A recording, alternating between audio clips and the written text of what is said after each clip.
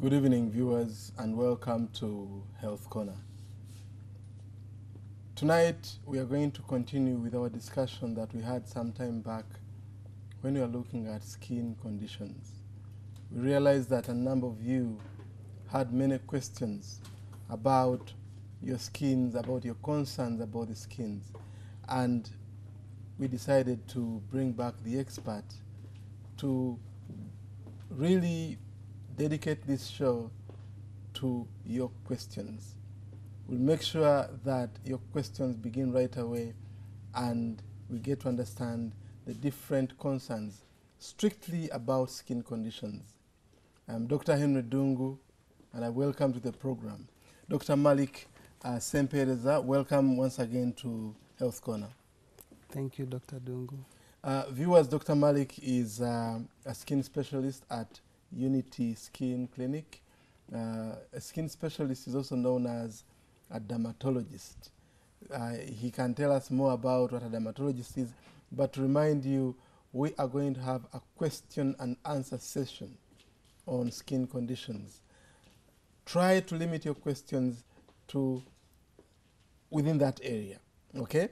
The numbers to call are 0200 906672. I'll repeat, 0200 906672. It's going to be a Q&A, or question and answer session about skin conditions. Doctor, I'll start with mine. Yes. We see people who have different skin patches, and we locally say abalongo ba mocha, and also in English we call that vitiligo. Can you throw more light on what vitiligo is for us to have a better understanding? Yes. Thank you, Dr. Dungu, for hosting me tonight. Dermatology, let me first bring dermatology. It covers skin, hair, nails, and genitals. Okay. So any question about skin, hair, nails, diseases, and the genitals. Vitiligo basically is a disease where normal skin loses its color, which we call depigmentation. So ideally it is your own body's immunity, it's the patient's immunity, meaning the antibodies which control infection, which look for foreign materials in the skin, they mistake the cells that make color as foreign. So they go and attack them and kill them, which is a mistaken identity issue. Those cells are the ones you talked about, The melanocytes. melanocytes. Yes. The ones they make that our make skin color. dark. Yes. So if you get them damaged, then your skin will lose its skin It will color. lose its skin color. So basically, what causes it? What causes it? In most cases, the actual cause is always unknown.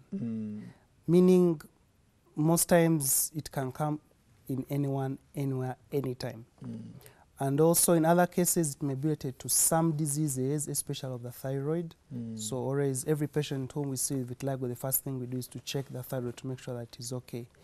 Other times it may be some medications which can trigger it off. But the majority, the cause is always unknown. It just comes and your own body just kills its own cells. How is it related to twins?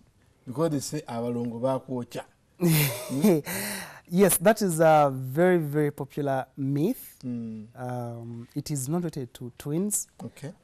Unfortunately, in our culture, society, people think of it that way. They attach cultural beliefs to it. But actually, it's a disease which is actually treatable, and there's a lot of stigma associated with it. But otherwise, it has nothing to do with abalongo ba mocha. And how is vitiligo related to albinism? Vitiligo is entirely different from albinism. Albinism is genetic, meaning, you're born without the ability to make skin color, totally. Be it in your eyes, in the hair, the skin itself. So albinism is entirely different from vitiligo. Vitiligo comes in when you have your normal color, and then you start having patches around the eyes, around the nose, around the mouth, the ears, the genitals, the hands, and the feet. So that's how different they are.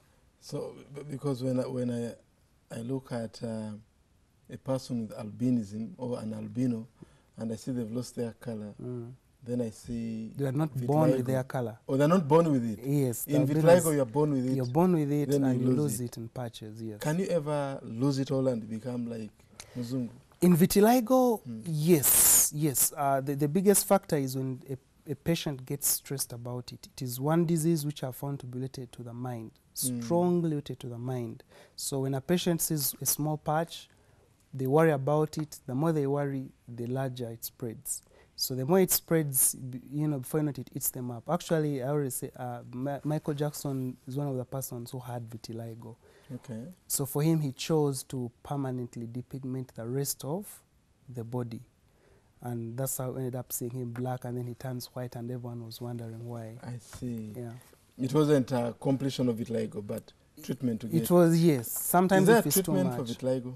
Yes, there's treatment for vitiligo. We do have the treatment at Unity Skin Clinic. I'm proud to say that, we introduced some new modalities treatment, which are actually helping a lot of patients to recover their color.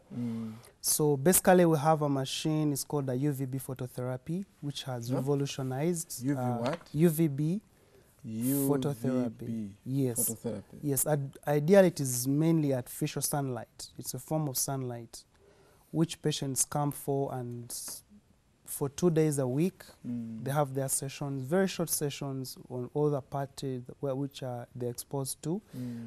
And then we give them medications, creams to put on, and tablets to swallow, and eventually actually they do get back their color, especially the face. The face recovers 100%, the ears, they recover, the neck. It's usually the hands and the feet which recover last. Those areas which are hard to treat, we do what we call melanocyte graft transfer. So we get small patches, just small bits of normal skin color, let's say on the back, and then we transfer them and put them in the area which has the vitiligo. And once they go in, they regrow actually and spread back out, and someone gets back color. So it is treatable. It is treatable. That is news to many of us. Yes. To hear that we can have a treatment for vitiligo. Yes. Okay. Is it a contagious disease? No, it is not contagious. If someone has it and I'm near them, can I get it? It is not contagious. Actually, it is really, really key that so many people should know about vitiligo. So many people, be it in the health fraternity and the whole community, actually, they need to know that there's nothing wrong with a patient who has vitiligo. Okay. Yeah. Well, for some of you who have just joined in, this is Health Corner here on WBS TV. I'm Dr. Dungu, and my special guest tonight is Dr. Malik Sempereza, who is a skin specialist. And he is here to take us through your questions on skin conditions. And he told us skin covers skin, hair, nails, and the genitals. So venereology can also come in. Venereology is part of dermatology. It's part of dermatology. Yes. The numbers to call are 0200 906672. I'll repeat. If you want to be part of the program, the number to call is 0200 906672, and we'll be able to take your comment or question or contribution. But remember, if you want to be part of the program, you need to move away from your TV set, ask question, then run back and watch as we respond to your question. We have had people, let's forget about vitiligo right now, unless someone has a question on that. But we've had a number of people who complain about embalabe, acne. What do you have to say about embalabe? What is acne and what causes it? Acne is a very common skin condition, and it's commonly called the pimples. Do you mind if I first take this caller? Yeah. Okay. Hello, caller. Hello. Hi.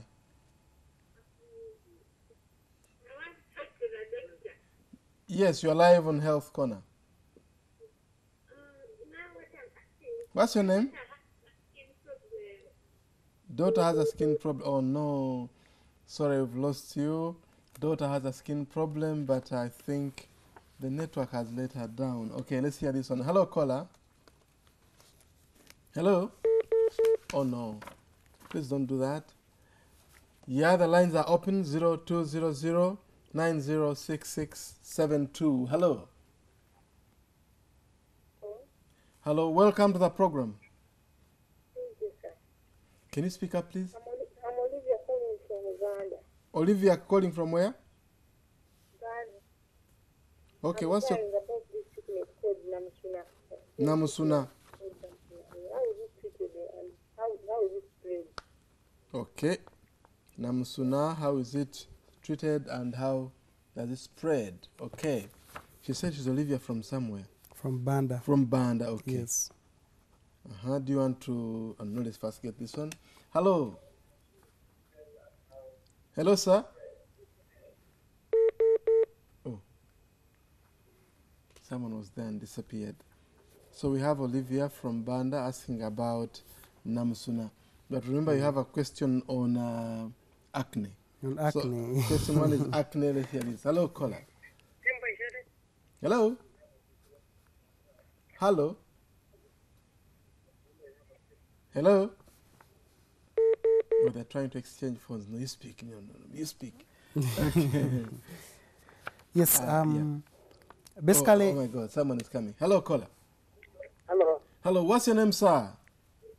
Yes, I can hear you. I'm saying. What's your name? Hello? You are live on Health Corner. Yeah, I'm asking. Yeah. I have got a kid who is 10 months old. Kindly speak up. 10 years, 10 months. 10 months old, Mm-hmm. but she has not yet grown hair. Will the hair come or it will not? Okay, no hair yet. What's your name, sir? James, I'm in Malaba. James in Malaba. Okay. Thank you for watching. Okay, yeah. James is saying has a 10-month-old baby, but hair has not yet developed. Okay. Are there chances that this hair will come? Hello, caller. Hello. Hello? Hello, welcome to the program. What's your name?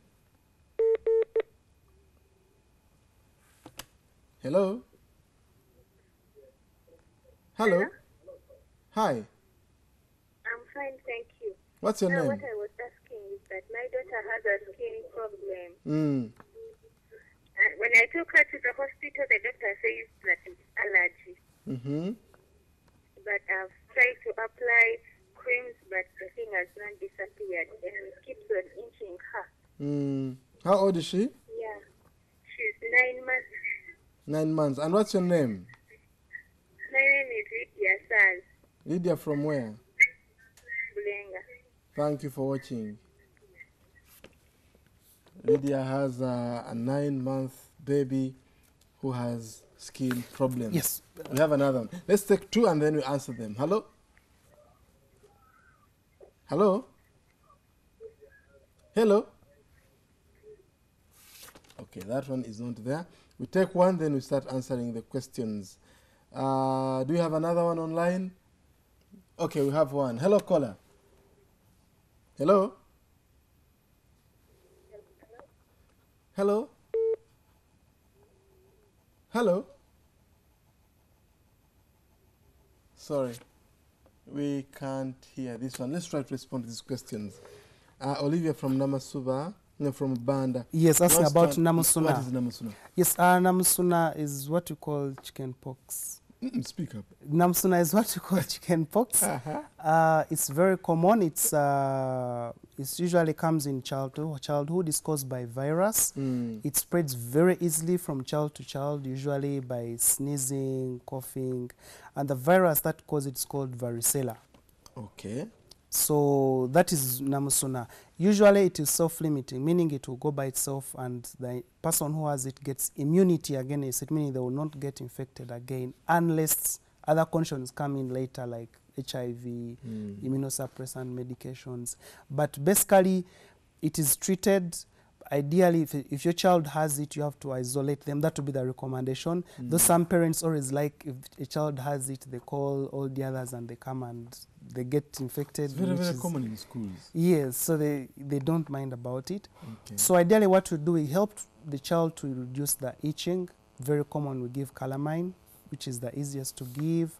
If it's too much, when it has just started, sometimes you can give some antiviral medicines to make sure it's not as bad as it would have been. Okay. And then in adults, if a patient has HIV, actually Namusuna can be life-threatening. So when a child has them, usually we advise them, if there are people at home whom the parents know that they have HIV, to be good to isolate them. At least to go somewhere else until the child totally recovers. So it's highly contagious? It's highly contagious. This main problem is usually the scars that are left. So most parents come in saying, oh, it left so many spots on my child, which I want to be gone. We just tell them, just give them some time. It takes some years. But if the child is too light-skinned, they will eventually disappear. Okay. Yeah. And Janet from Malava has a 10-month-old child. Yes, with no hair. No hair. Yes. Any chance? Yes, the child's hair will grow. It depends on what the cause is, and also it's relative. The parent may say there's no hair when actually there's some little hair. Okay. Yes, there might be some little hair. So my suggestion is the child is still too young for you to panic, to try to see what is wrong with the child.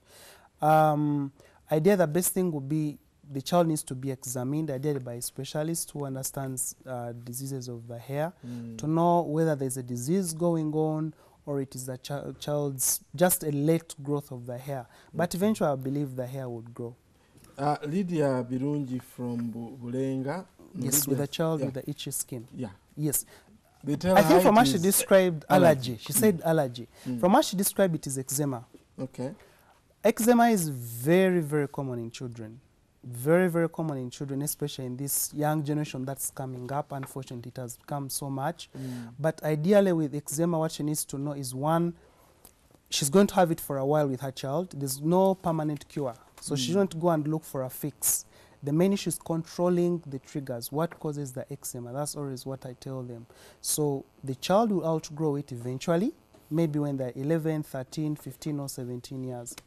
Let me take this one. Hello, caller. Hello? Hello.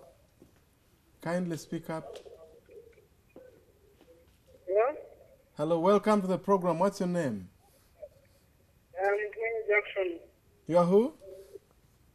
I'm Jackson. Jackson, where are you calling from? I'm calling from... I'm Jackson. Kindly move away from your TV set. Then you ask your question or give us your comment. Jackson. I'm calling from Kamunye district. Okay. From Kamunye district. What's your comment or question? The question which I have... Yeah.